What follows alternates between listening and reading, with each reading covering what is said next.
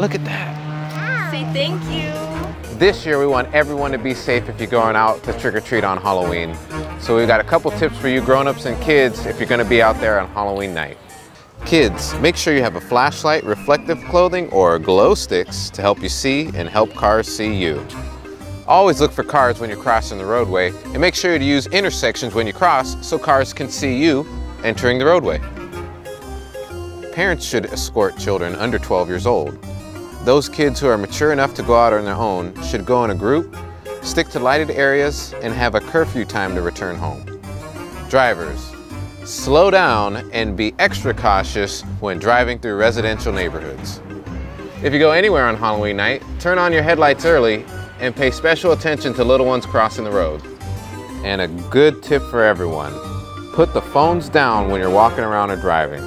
You don't want to be too distracted and walk into the roadway or lose sight of where your trick-or-treater ran off to. And that's it. Sergeant Moss at Spooner Farms, hoping you have a safe and happy Halloween. Man, this is a big pumpkin.